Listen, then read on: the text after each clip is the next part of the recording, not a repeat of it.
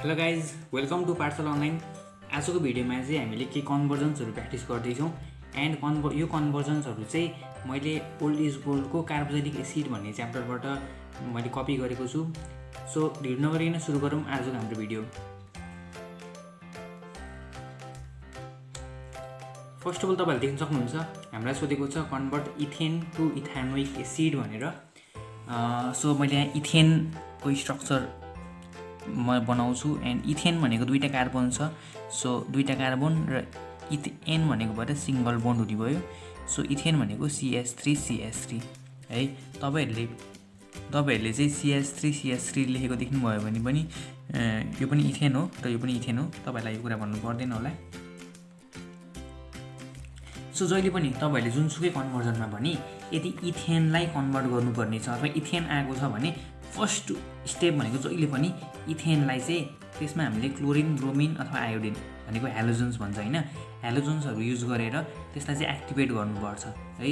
मैले यतापट्टि तपाईँहरूलाई अलिकति टिप्सहरू म दिन्छु। सो यो पर्सन तपाईँहरूको लागि चाहिँ टिप्सको लागि अथवा कन्सेप्ट्सको लागि हुन्छ। सो मैले फर्स्टमा के भने यदि कुनै पनि अल्केनहरू छ, अल्केन भनेको इथेन भयो, मिथेन भयो होइन, अनि प्रोपेन, ब्युटेनहरू यो अल्केनहरू छ। कुनै पनि अल्केनलाई यदि तपाईँले कन्भर्ट गर्दै हुनुहुन्छ भने यसमा तपाईँहरूले चाहिँ हेलोजन युज गर्नुहोस् है। फर्स्ट स्टेप हेलोजन युज गर्नुहोस्। हेलोजन भनेको क्लोरिन, ब्रोमिन, आयोडिन हो र अल्केन भनेको चाहिँ मिथेन, इथेन, प्रोपेन भयो होइन। तपाईँले भन्नु त पर्दैन होला, मिथेन, इथेन, प्रोपेनहरू भयो अल्केन भनेको, र हेलोजन भनेको चाहिँ क्लोरिन, ब्रोमिन, आयोडिन भयो है। र जहिले पनि अल्केनलाई तपाईँले हेलोजन दिनुभयो भने त्यो भन्छ हेलो अल्केन। फर इक्जाम्पल म यहाँ इक्जाम्पल पनि लेख्छु। जस्तै कि अहिले इक्जाम्पलमा हामीले इथेन युज गरेको छौँ होइन, र मैले यहाँ तपाईँलाई मिथेनको इक्जाम्पल दिन्छु। CH2 एउटा मिथेन भयो, यो एउटा अल्केन होइन मिथेन भनेको, र हेलोजन भनेको क्लोरिन, ब्रोमिन, आयोडिन। मैले यसमा तपाईँलाई क्लोरिन राख्छु। सो यदि अल्केनलाई तपाईँले अथवा मिथेनलाई तपाईँले रियाक्ट गर्दै हुनुहुन्छ, कन्भर्ट गर्दै हुनुहुन्छ भने फर्स्ट स्टेप तपाईँले जहिले पनि क्लोरिन युज गर्नुहोस् अथवा ब्रोमिन युज गरेर त्यसमा भएको यहाँको एउटा हाइड्रोजन निस्केर जाने भयो र यहाँको एउटा क्लोरिन निस्केर जाने भयो, CH3Cl बनाउनु भयो। यसलाई हामीले भन्छौँ क्लोरोमिथेन। हेलोजन क्लोरिन हो नि त यो कन्डिसनमा, यो स्टेपमा। सो क्लोरोमिथेन चाहिँ यसको नाम भयो है। यसरी तपाईँहरूले जहिले पनि फर्स्ट स्टेप चाहिँ मिथेनलाई अथवा अल्केनलाई क्लोरोमिथेन अथवा हेलो अल्केन होइन बनाउनु पर्ने हुन्छ फर्स्ट स्टेपमा। यो गरेपछि बल्ल यो चाहिँ एक्टिभेटेड हुन्छ। जहिले पनि कन्भर्जनको फर्स्ट स्टेप चाहिँ यसरी नै स्टार्ट गर्नुहोस्। यदि फर्स्टमा तपाईँलाई इथेन दिएको छ भनेदेखि र यो क्वेसनमा हामीलाई इथेन दिएको छ अथवा अल्केन दिएको छ भनेदेखि तपाईँले चाहिँ यसरी गर्नु सक्नुहुन्छ। यहाँ इथेन दिएको छ, इथेनमा हामीले क्लोरिन युज गर्छौँ। क्लोरिन युज गरेपछि यहाँको एउटा हाइड्रोजन निस्केर जान्छ र यहाँको एउटा क्लोरिन निस्केर जान्छ, र यो के भयो CH3CH2Cl हुने भयो होइन। किन भन्दा यहाँबाट एउटा हाइड्रोजन निस्केर गयो, यहाँबाट एउटा क्लोरिन निस्केर गयो, तिनीहरूले HCl बनायो र बाँकी रह्यो यो। यसलाई हामीले के नाम राख्ने त? अब अगाडि हेर्नुहोस्, यहाँ हामीले एउटा कार्बन थियो र यहाँ एउटा क्लोरिन थियो। यो क्लोरिनलाई हामीले क्लोरो भनेको थियौँ र यहाँ एउटा मात्रै कार्बन भएको जुन मिथेन छ नि यसलाई हामीले क्लोरोमिथेन भनेको थियौँ। भनेपछि यहाँ के हुनुभयो, क्लोरो दुईवटा कार्बन भएको भएर इथेन हुनुभयो। सो यसको नाम भयो क्लोरोइथेन।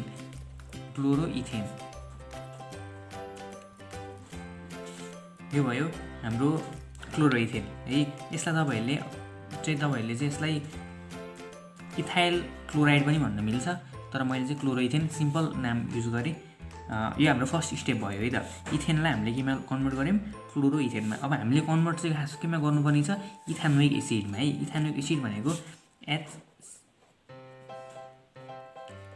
CH3COOH, यसलाई हामीले भन्छौँ इथानोइक एसिड होइन। दुईवटा कार्बन छ, इथ भयो, COOH छ, इथानोइक एसिड भयो होइन। हामीले पुऱ्याउनु पर्ने चाहिँ यहाँनिर छ, तर हाम्रो यो स्टेपबाट हामीले अहिले चाहिँ यो स्टेपमा हामीले यसलाई पुर्यायौँ, ठिक छ। सो क्लोरोइथेनमा हामीले पुर्यायौँ। अब क्लोरोइथेनमा यहाँ हेर्नुहोस् त, हामीलाई पुग्नुपर्ने यहाँ हो होइन, हामी अहिले यहाँ पुगेको छौँ है। हामीलाई खास यो क्लोरिन चाहिँदैन। किन भन्दा यहाँ त क्लोरिन छैन। सो हामीलाई लास्टमा हामीले पुग्नुपर्ने ठाउँमा त क्लोरिन चाहिँदैन रहेछ है। सो अब हामीले के सोच्नु पऱ्यो, यसलाई कसरी हटाउने, यहाँको क्लोरिनलाई चाहिँ कसरी रिमुभ गर्ने भन्ने सोच्नु पऱ्यो, नम्बर 1। र नम्बर 2 अर्को पोइन्ट हामीले के सोच्नु पऱ्यो भन्दा यहाँ कसरी अक्सिजन एड गर्ने होइन। किन भन्दा यो इथानोइक एसिडमा त अक्सिजन छ, हामीलाई चाहिने रहेछ अक्सिजन, तर यहाँ अक्सिजन छैन। सो अब हामीले चाहिँ त्यस्तो स्टेप लिनु पऱ्यो जुन स्टेपमा चाहिँ क्लोरिन निस्किन्छ र अक्सिजन चाहिँ एड हुन्छ। त्यसको लागि हामीले एउटा स्टेप युज गर्छौँ, र त्यो स्टेप चाहिँ के हो भन्दा क्लोरोइथेनमा हामीले 21 KOH युज गर्छौँ है। अब हामीले चाहिँ यहाँ 21 KOH युज गर्छौँ र 21 KOH युज गर्दाखेरि चाहिँ के हुन्छ भन्दा यो क्लोरिन छ नि यो क्लोरिन चाहिँ निस्केर जान्छ र यो OH छ नि यो OH चाहिँ हाम्रो एड हुन्छ है। सो क्लोरोइथेनमा हामीले 21 KOH युज गर्छौँ र CH3CH2OH हामीले गेन गर्छौँ। तपाईँले देख्न सक्नुहुन्छ यहाँबाट हाम्रो यो OH चाहिँ हाम्रो एड भयो र यो क्लोरिन जुन थियो यो क्लोरिन चाहिँ निस्केर गयो, अथवा तपाईँले यो क्लोरिन र यो पोटासियम निस्केर KCl बनायो भनेर सम्झिँदाखेरि पनि भयो होइन।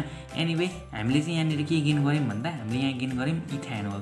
यसलाई हामीले इथेनोल किन भनेको भन्दा यो OH भनेको चाहिँ अल्कोहलको फङ्सनल ग्रुप हो र यो दुईवटा कार्बन भएको भएर यसको नाम भयो इथेनोल होइन। यो नाम त तपाईँहरूलाई मैले बुझ्नुभएको छ, त्यो पनि बुझाउनु पर्दैन। सो हामीले नेक्स्ट स्टेपमा हामीले के बुझ्यौँ भन्दा क्लोरिन भएको क्लोरोइथेनमा 21 KOH युज गऱ्यौँ भने त्यो बन्दो रहेछ अल्कोहल है। सो नेक्स्ट पोइन्ट तपाईँहरूले सम्झिनु पऱ्यो। क्लोरोइथेनमा यो फर्स्ट पोइन्ट हाम्रो के थियो भन्दा अल्केनमा हेलोजन युज गऱ्यौँ भने हेलो अल्केन बन्छ भनेर सम्झेको थियौँ, इक्जाम्पल पनि छ। त्यस्तै अर्को पोइन्ट हामीले नम्बर 2 मा तपाईँहरूले सम्झिनु पऱ्यो। क्लोरोइथेनमा अथवा हेलो अल्केनमा तपाईँहरूले 21 KOH युज गर्नुभयो भने है 21 KOH युज गर्नुभयो भने यो चाहिँ अल्कोहल बन्छ भनेर तपाईँले सम्झिनु पऱ्यो। र यो कन्डिसनमा चाहिँ कार्बनको नम्बर छ नि कार्बनको नम्बर चाहिँ चेन्ज हुँदैन, किन भन्दा यहाँ दुईवटा कार्बन दियो र यहाँ पनि दुईवटै कार्बन छ। सो कार्बनको नम्बर चेन्ज भएको छैन। अब हामीलाई चाहिएको पनि दुईवटै कार्बनवाला कम्पाउन्ड हो नि त।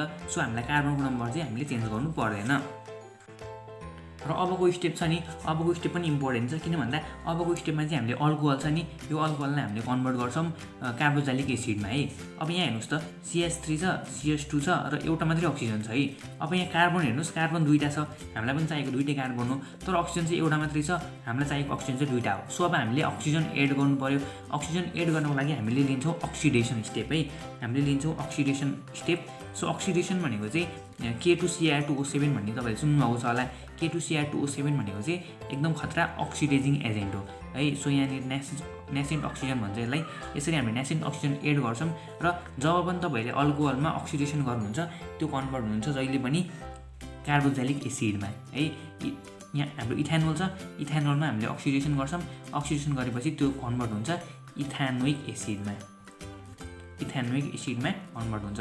सो यहाँनिर हेर्नुहोस् CH3 छ CH2 छ OH थियो, अब हामीले बनाउँछौँ CH3COOH है। यो कसरी भयो भन्दा अल्कोहललाई जहिले पनि तपाईँले अक्सिडेसन गर्नुभयो भने त्यो भन्छ कार्बोक्सिलिक एसिड र कार्बोक्सिलिक एसिडको तपाईँहरूको कार्बनको नम्बर चाहिँ चेन्ज हुँदैन है। सो थर्ड पोइन्टमा तपाईँले के याद गर्नुहोस् भन्दा जहिले पनि अल्कोहललाई तपाईँले अक्सिडेसन गरे पछाडि त्यो चाहिँ चेन्ज हुन्छ कार्बोक्सिलिक एसिडमा। यो पोइन्ट चाहिँ तपाईँले याद गर्नुहोस्। सो कन्भर्जनको लागि मैले तपाईँलाई कन्सेप्ट यहाँ लेखिदिएको छु। यो कन्सेप्ट चाहिँ तपाईँलाई बढी इम्पोर्टेन्ट छ, किन भन्दा यो कन्सेप्ट पछि अरू कन्भर्जन्समा पनि युज हुन्छ। सो म फेरि एकपटक यो रिभाइज गर्न चाहन्छु। फर्स्ट अफ अल हाम्रो इथेन थियो, इथेन भनेको दुईवटा कार्बन भएको कम्पाउन्ड र इथेनमा हामीले क्लोरिन युज गऱ्यौँ। किन क्लोरिन युज गऱ्यौँ भन्दाखेरि तपाईँले जहिले पनि याद गर्नुहोस् इथेन यदि छ अथवा अल्केन यदि छ भने यसमा हामीले क्लोरिन युज गरेर अथवा हेलोजन युज गरेर यसलाई हामीले एक्टिभेट गर्छौँ है। यो चाहिँ एकदम इम्पोर्टेन्ट स्टेप हो, फर्स्ट स्टेप। सो हामीले क्लोरिन युज गऱ्यौँ, क्लोरिन युज गरेर हामीले बनायौँ क्लोरोइथेन। क्लोरोइथेनमा Cl थियो, हामीलाई चाहिएको थियो OH होइन, अक्सिजन चाहिएको थियो र यो क्लोरिन चाहिँ हामीलाई बढी भएको थियो, चाहिएको थिएन। सो नचाहिएको क्लोरिनलाई हटाएर चाहिने अक्सिजनलाई लिएर आउनलाई हामीले 21 KOH युज गऱ्यौँ। 21 KOH युज गर्ने बित्तिकै हामीले यो क्लोरिन हटाएर अक्सिजन लिएर आयौँ। अक्सिजन OH लिएर आएपछि यो OH भएको कम्पाउन्ड भनेको अल्कोहल हो। सो यो भन्यो इथेनोल है त। अब जहिले पनि अल्कोहललाई हामीले अक्सिडेसन गऱ्यौँ भने त्यो भन्छ कार्बोक्सिलिक एसिड, जुन हामीलाई चाहिएको पनि थियो। सो यसरी हाम्रो कन्भर्जन भयो। तपाईँलाई म एउटा कुरा फेरि एड गर्न चाहन्छु। यदि तपाईँहरूले यहाँनिर यो क्लोरोइथेनमा यहाँनिर यदि तपाईँले 21 KOH को साटो एल्कोहलिक KOH युज गर्नुभएको भएदेखि है, एकदम झुकिने स्टेप छ। यदि तपाईँले 21 KOH युज नगरेर एल्कोहलिक KOH युज गर्नुभएको भएदेखि यो कन्भर्ट हुन्थ्यो अल्किनमा है। एल्कोहलिक KOHले चाहिँ तपाईँहरूको बोन्ड छ नि एउटा बोन्डलाई दुईवटा बोन्डमा कन्भर्ट गर्ने काम गर्छ है। सो तपाईँहरूले यो पनि याद गर्नुहोस्, यो स्टेप हामीलाई पछि अरू कन्भर्जन्समा युज हुन्छ, त्यतिखेर हामीले प्र्याक्टिस गर्नेवाला छौँ। सो अहिले मैले फोर्थ पोइन्टमा अर्को एउटा के पनि लेख्छु भन्दा क्लोरोइथेन अथवा हेलो अल्केनमा एल्कोहलिक KOH युज गर्यो भनेदेखि चाहिँ त्यो चाहिँ अल्किन भन्छ है। So hello अल्केनमा alcoholic KOH use गर्यो भने AlCKOH भनेर मैले लेख्छु। हेलो अल्केनमा एल्कोहलिक KOH युज गर्यो भने त्यो कन्भर्ट हुन्छ अल्किनमा, अल्किन भनेर मैले लेखेँ है त। एक्विस KOH युज गरेको भए एल्कोहल बन्थ्यो, एल्कोहलिक KOH युज गर्यो भने अल्किन बन्छ। सो यो भयो हाम्रो कन्भर्जन र यस पछाडि हामी नेक्स्ट क्वेसनतिर लाग्छौँ। सो नेक्स्ट क्वेसन स्क्रिनमा तपाईँहरूले यस प्रकारको छ, देख्नुभयो होला। Convert ethanoic acid to मिथानोइक acid भनेर सोधेको छ। इथानोइक एसिडलाई अब हामीले कन्भर्ट गर्नुपर्ने छ मिथानोइक एसिडमा है त। सो फर्स्टमा मैले धर्को ताने एउटा इथानोइक एसिड भनेको CH3COOH, यसलाई हामीले भन्छौँ इथानोइक एसिड र हामीले कन्भर्ट गर्नुपर्ने छ मिथानोइक एसिडमा होइन। इथानोइक एसिड टु मिथानोइक एसिड भनेको HCOOH भयो होइन। यो छ हाम्रो रियाक्सन र यो रियाक्सनमा तपाईँले याद गर्नुहोस् यो कन्भर्जनमा दुईटा कार्बनबाट हामीले एउटा कार्बनमा कन्भर्ट गर्नुपर्ने छ। फर्स्टमा दुईटा कार्बन छ र हामीलाई चाहिएको यो हाम्रो रिजल्टमा चाहिँ एउटा मात्रै कार्बन छ। सो कहीँ न कहीँ हामीले कार्बनलाई रिड्युस गर्ने रियाक्सन चाहिँ हामीले युज गर्नुपर्ने रहेछ। सो त्यो रियाक्सन के हो हामीले एकैछिनमा ट्राई गरिहाल्छौँ होइन। सो यसको म सल्युसन यहाँनिर गर्न चाहन्छु। फर्स्ट अफ अल हामीले चाहिँ यो इथानोइक एसिड छ नि, यो इथानोइक एसिडमा CH3COOH, यो इथानोइक एसिडमा हामीले एमोनिया युज गर्छौँ NH3, एमोनिया भनेको NH3 युज गर्छौँ र NH3 युज गरे पछाडि एमोनिया भनेको NH3 भनेको यस्तो हुन्छ होइन, नाइट्रोजनसँग 3टा हाइड्रोजन हुन्छ। सो यसमा हामीले के युज गऱ्यौँ, हामीले यो युज गऱ्यौँ इथानोइक एसिड होइन। सो एमोनिया भनेको मैले यो एमोनियालाई NH3 नलेखेर यसरी लेख्छु, नाइट्रोजनसँग एउटा हाइड्रोजन, 2टा हाइड्रोजन, 3टा हाइड्रोजन यसरी लेख्छु र यहाँको यो OH छ नि, यो OH चाहिँ र यो H मिलेर H2 बनाएर जान्छ है। यो OH निस्कियो र यो के भयो CH3CONH2 हुने भयो होइन। यहाँ 2टा हाइड्रोजन छ नि त, नाइट्रोजनसँग एउटा हाइड्रोजन त गयो। सो यो भयो एमाइड है। यो स्ट्रक्चर हो, 2टा कार्बन छ। सो इथेन र यो एउटा एमाइड हो। सो यसको नाम भयो इथेन एमाइड, यसको नाम भयो इथेन एमाइड। अब तपाईँहरूले कन्भर्जनमा जहिले पनि याद गर्नुहोस्, यदि तपाईँहरूलाई एमाइड आएको छ भनेदेखि कन्भर्जनमा 90% केसमा तपाईँहरूले त्यो एमाइडलाई हुफम्यान्स ब्रोमामाइड रियाक्सन युज गरेर एमाइडमा कन्भर्ट गर्नुपर्छ। तपाईँहरूले हुफम्यान्स ब्रोमामाइड रियाक्सन के हो बुझ्नुभएको छैन भनेदेखि तल डिस्क्रिप्सनमा एउटा भिडियो मैले राखिदिएको छु हुफम्यान्स ब्रोमामाइड रियाक्सनमा, त्यो भिडियो प्लिज हेर्नुहोस्। त्यो भिडियो हेर्नुभयो भने तपाईँलाई यो रियाक्सन बुझ्नुहुन्छ। तर अहिले यति मात्र बुझ्दा पनि भयो, हुफम्यान्स ब्रोमामाइड रियाक्सन भनेको चाहिँ एमाइडलाई एमाइनमा कन्भर्ट गर्ने रियाक्सन हो, डिकार्बोनाइलेसन रियाक्सन भन्छ। त्यो भनेको यो CO ग्रुपलाई हटाउने रियाक्सन हो। सो हुफम्यान्स ब्रोमामाइड रियाक्सन हामीले यहाँनिर युज गर्छौँ। त्यो किन युज गर्छौँ भन्दा हुफम्यान्स ब्रोमामाइड रियाक्सनले चाहिँ एउटा कार्बनलाई घटाइदिन्छ। हामीलाई मैले अघि नै भनेको थिएँ, हामीलाई चाहिँ 2टा कार्बनबाट एउटा कार्बनमा कन्भर्ट गर्नु छ। सो हुफम्यान्स ब्रोमामाइड रियाक्सनले चाहिँ यो कार्बनलाई हटाउँछ है। सो यो भन्छ CH3NH2, यो कार्बन CO ग्रुपलाई चाहिँ हटाउँछ। अब कसरी हट्यो बुझ्नु मन छ भनेदेखि तल डिस्क्रिप्सनमा एउटा रियाक्सनको मैले लिङ्क राखिदिएको छु, त्यो भिडियो हेर्नुहोस्, त्यो भिडियोमा पनि बुझ्नुहुन्छ। अब नबुझिकन सिधै स्किप गरेर जानुहुन्छ अथवा बुझिसक्नु भएको छ भने तपाईँलाई थाहा छ हुफम्यान्स ब्रोमामाइड रियाक्सनमा हामीले KOH र Br2 युज गर्छौँ 870 डिग्री सेल्सियस। कन्भर्जनमा हामीले टेम्परेचर लेख्नु पर्दैन। सो मैले हिटको मात्रै सिम्बल दिएँ। सो हुफम्यान्स ब्रोमामाइड रियाक्सन हामीले युज गरेर इथेन एमाइडलाई हामीले कन्भर्ट गऱ्यौँ एमाइनमा अथवा इथेनामाइनमा, इथेन एमाइन है। इथेन एमाइन भनेको चाहिँ RNH2 तपाईँहरूले यहाँ देख्न सक्नुहुन्छ। सो इथेन एमाइनमा हामीले कन्भर्ट त गऱ्यौँ, तर हामीलाई चाहिएको त मिथानोइक एसिड हो होइन। कार्बन त हाम्रो एउटा मात्रै आयो, तर यो NH2लाई त हामीले हटाउनु पर्ने छ। सो यो NH2लाई हटाएर यसको ठाउँमा अब हामीले यो अक्सिजन एड गर्नुको लागि हामीले अर्को एउटा यहाँ युज गर्छौँ स्टेप। सो त्यो स्टेपमा चाहिँ हामीले HNO2लाई एड गर्छौँ है त। अब HNO2 भनेको चाहिँ कस्तो हुन्छ भन्दा नाइट्रोजनको त 3टा बोन्ड हुन्छ जहिले पनि। सो नाइट्रोजनको 3टा बोन्डमध्ये 2टा बोन्ड चाहिँ यसरी अक्सिजनलाई दिन्छ र एउटा बोन्ड चाहिँ फेरि यता अर्को अक्सिजनलाई दिन्छ र यहाँ हुन्छ हाइड्रोजन है। यो भनेको चाहिँ HNO2, HNO2लाई हामीले यसरी लेखिन्छ। यो जुन HNO2 छ नि यो चाहिँ यसरी बसेको हुन्छ है त। सो मैले यहाँ HNO2 नलेखेर मैले यसलाई काट्छु र काटेर चाहिँ यो स्ट्रक्चरलाई मैले यहाँ लेख्छु H। यो एउटै कुरा हो, रिअरेन्ज मात्रै गरेको हो, त्यसमा कन्फ्युज नहुनु होला। सो HNO2 यहाँ राखियो र यहाँबाट चाहिँ अब हामीले के गर्नुपर्ने छ भन्दा हामीलाई चाहिँ यो नाइट्रोजन छ नि यो नाइट्रोजनलाई चाहिँ हटाउनु पर्ने छ क्या। किन हटाउनु पर्ने छ भन्दा यसमा नाइट्रोजन छैन नि त, सो हामीलाई त यो चाहिएको हो। सो नाइट्रोजन यहाँबाट यो स्टेप युज गर्ने बित्तिकै नाइट्रोजन चाहिँ हट्छ र नाइट्रोजन हटेर यसमा चाहिँ CH3 यो NH2 छ नि यो NH2 हट्छ र यो NH2 हटेर यो OH छ नि यो OH चाहिँ एड हुन्छ र बनाउँछ CH3OH। बुझ्नुभयो नि। इथेनामाइनमा हामीले जब यो HNO2 एड गर्छौँ त्यसपछि यो नाइट्रोजन चाहिँ हट्छ र नाइट्रोजन हटेर यो NH2 चाहिँ हटेर यसको OH चाहिँ यहाँनिर आएर एड हुन्छ र OH एड हुने बित्तिकै यो के भयो, यो भयो मिथेनोल। मिथेनोल भनेको चाहिँ एउटा मात्रै कार्बन भएको भएर मिथ भयो र OH भनेको चाहिँ एल्कोहल भएको भएर यो चाहिँ मिथेनोल भयो। अब मैले तपाईँलाई अगाडि पनि भनेको थिएँ यदि कुनै पनि अल्कोहलमा हामीले अक्सिडेसन गऱ्यौँ भने अल्कोहललाई अक्सिडेसन गर्ने बित्तिकै त्यो अल्कोहल कन्भर्ट हुन्छ कार्बोक्सिलिक एसिडमा। सो हामीलाई यो अल्कोहललाई हामीले कन्भर्ट गरेर यो कार्बोक्सिलिक एसिड बनाउनु पर्ने छ। सो हामीले यहाँनिर अक्सिडेसन गर्छौँ, अक्सिडेसन गर्दाखेरि K2Cr2O7 एउटा राम्रो अक्सिडाइजिङ एजेन्ट हो। सो हामीले K2Cr2O7 हामीले यहाँ एड गर्छौँ र यो केमा कन्भर्ट भयो भन्दा यो कन्भर्ट भयो र यो चाहिँ कन्भर्ट भयो र यो कन्भर्ट भयो HCOOH मा है। यो भनेको मिथानोइक एसिड हो, मिथानोइक एसिड है त।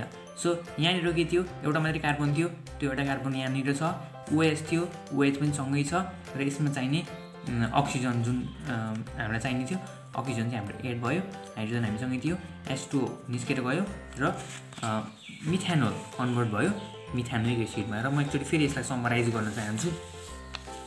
फर्स्ट अफ अल हामीसँग इथानोइक एसिडलाई हामीले कन्भर्ट गर्नुपर्ने थियो मिथानोइक एसिडमा, दुईटा कार्बन भएको कार्बोक्सिलिक एसिडलाई हामीले कन्भर्ट गर्नुपर्ने थियो एउटा कार्बन भएको carboxylic एसिडमा। So first of all हामीले के गर्यौँ, हामीले चाहिँ NH3 एड गऱ्यौँ है। यो इथानोइक एसिड हो, इथानोइक एसिडमा हामीले NH3 एड गऱ्यौँ। NH3 एड गरे पछाडि यहाँबाट OH निस्केर गयो र यहाँबाट H निस्केर गयो र यो भयो इथेनामाइड है। किन भन्दा इथेनामाइड भनेको चाहिँ CH3CONH2 यो चाहिँ इथेनामाइड भयो र इथेनामाइड जहिले पनि तपाईँहरूले कन्भर्जनमा एमाइड यदि देख्नुहुन्छ भने 90% केस के हुन्छ भन्दा एमाइडलाई हामीले एमाइनमा कन्भर्ट गर्नैपर्छ मोस्ट अफ द केसमा है। सबै केसमा चाहिँ होइन तर मोस्ट अफ द केसमा एमाइडलाई एमाइनमा कन्भर्ट गर्नुपर्छ र एमाइडलाई एमाइनमा कन्भर्ट गर्ने एउटा रियाक्सन भनेको चाहिँ हुफम्यान्स ब्रोमाइड रियाक्सन हो र यो रियाक्सनले चाहिँ कार्बनलाई पनि हटाउँछ होइन, एउटा कार्बनलाई निकालिदिन्छ। हामीलाई एउटा कार्बन बढी भएको थियो, सो हामीले त्यो रियाक्सन युज गऱ्यौँ र हुफम्यान्स ब्रोमाइड रियाक्सनले चाहिँ यो CO ग्रुपलाई हटाइदियो।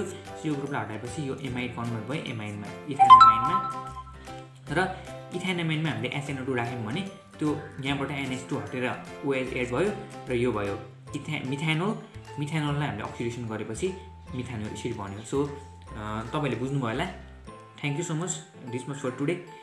See you in the next video. Till then, take care, goodbye, and best of luck for upcoming examination.